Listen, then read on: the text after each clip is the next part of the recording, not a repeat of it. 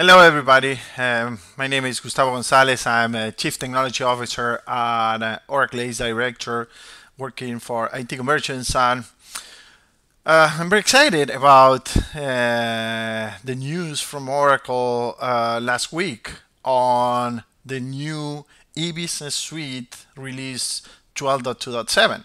So I wanted to share with you some of the key aspects of this new release, so you can work and start planning what to do with your current e-business suite release and thinking forward on what to do. Now, this announcement came just a few weeks before Open World, so we're very excited to have a booth at Open World and happy to schedule meetings and talk to you about your current strategy, the current business suite strategy. So let me start with mentioning some of a few things that we consider important in terms of what has been announced in this release. One of the key aspects which I consider important is the Oracle Application Framework user experience, and we have seen many new features in terms of the user experience and Oracle Application Framework HTML pages. But one of the good things that I've seen on this 12.2.7 is what Oracle calls the Admin Personalization Workbench. And this personalization workbench has what you see is what you get, the WYSIWYG, which is very important for those who have been personalizing the e-business suite for many years, and those who can change the screen, a few things here and there on HTML pages, what has been inherited, etc., etc. So this is very important, and this is a very good feature for those who don't have to necessarily be developers and have a lot of deep skills on development to change screens in Oracle e-business suite, personalizing HTML pages. The other technical aspect that I think is very important is something that they call themes. So within e-business suite, we have now themes, and these themes are very close to what you can see on cloud. So for those organizations that have both cloud and e-business suite working in coexistence, that we are seeing that a lot, well, you can tailor e-business suite to match the theme that you have selected in cloud SaaS. So this is very important, and we can see that Oracle e-business suite is coming very closely on the user experience, the screens, and the web pages on what you see on cloud and e-business suite. And that's also something important in terms of what we are going to be seeing in the future. This coexistence strategy is going to be very important for everybody. Now, let me jump into some of the functional areas that the changes that have been announced on 12.2.7. I'm going to start with procurement. So with procurement, there are a few things that are part of what is called the information discovery, which is a product that we've been presenting quite a while for many years, and it's an addition to eBusiness Suite that works seamlessly with eBusiness Suite, but you have to license that separately. So that product, you can have using, if you are using already information discovery, you can have in iProcurement auto suggest catalog items, which is a nice feature, mimicking what is the consumer experience. When you go to Amazon.com and you have these suggested items based on your recently purchase or the things that are on your wish list.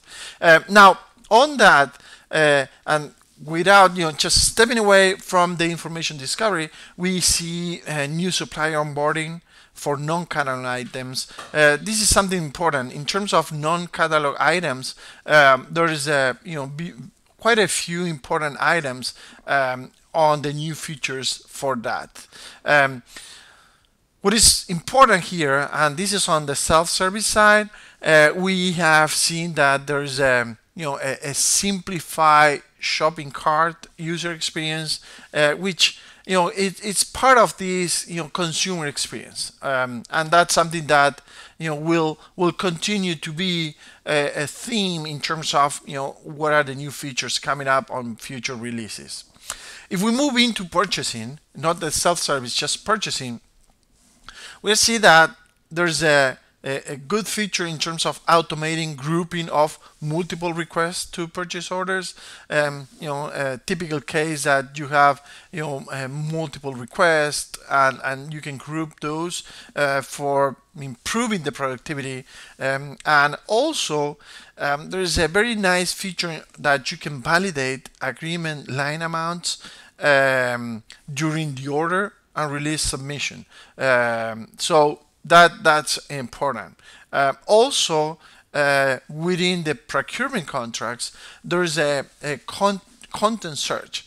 Why this is pretty cool, and I'm very excited about that, because you can do a search, and with the search for a particular word or a phrase that will look into the PDFs that you have stored as attachments. So you can find certain text and review contracts with a match. That's very cool feature that is available on 12.7 now. Then let's jump into projects. So in projects, we have a few features in terms of project costing, calculated labor, project planning and control, some work plan life cycle, and then on the advanced project planning. So these are quite a few enhancements in projects that, for projects-oriented organization, they're very were part of some of the requests that Oracle was getting from customers. Then let's switch into order management. And in order management, there's a very cool feature that is called the milestone billing. And for milestone billing, we have seen that people was using project contract to do this billing based on milestone. Now you have that right in order management. So within order management, you can have this milestone billing, and you can set different items, 20% on signature, 30% on a particular milestone, and then complete it. So this is a very cool feature that you can do right there at order management without the adding into other modules. Manual item substitution after booking. So you can search and you can substitute after the booking, which is pretty cool. And then you have a few other enhancements in order management that are very important in terms of productivity. Now let's jump into logistics. So in logistics, there's a new user interface for inventory. We are seeing this quite often on new releases from eBusiness Suite, and for 12.7, the inventory was the screen that was moved from forms into HTML. So the material workbench for inventory was completely redesigned on HTML, and also in receiving and shipping, there have been quite a few enhancements in the user interfaces. So this is very important, and this is really the strategy from Oracle, moving forms into HTML pages, but not every form. Just those who make sense to move from forms into HTML pages. So there are a few other additions into inventory. In terms of manufacturing, there's quite a few enhancements in terms of manufacturing execution systems, as well as on the project manufacturing. So we'll look into that if you are a manufacturing company. In value chain planning, there's some functional security for HTML pages on the user interface. You can set within the screens how you're gonna secure those screens, which are important in terms of securing the information for your users. In terms of services, there are quite a few enhancements on that. What I would mention is field service, with self-assignment and labor debrief. But there are also a few enhancements on teleservice in the HTML user interfaces. So you can look further on that.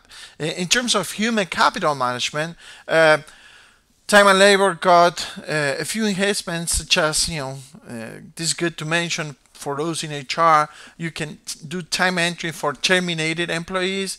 That also helps for the payroll and calculations on payroll, which there's quite a few productivity enhancements on that you don't have to rehire people, etc. Again, these are just a few highlights on the new release.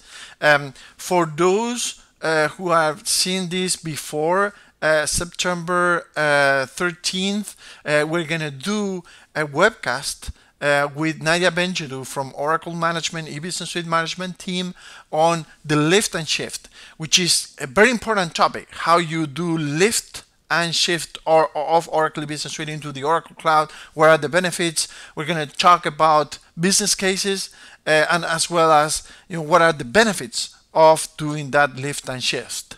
Whether it's for your development, testing, or even your production environment.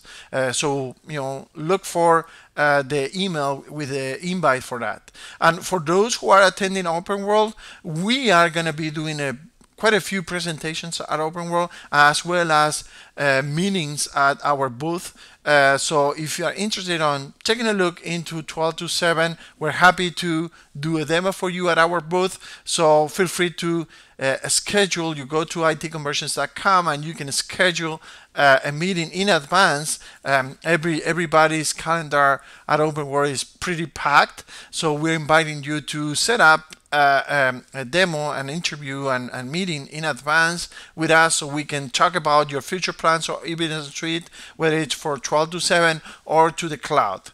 We're happy to do so. Thank you, and let's be in touch.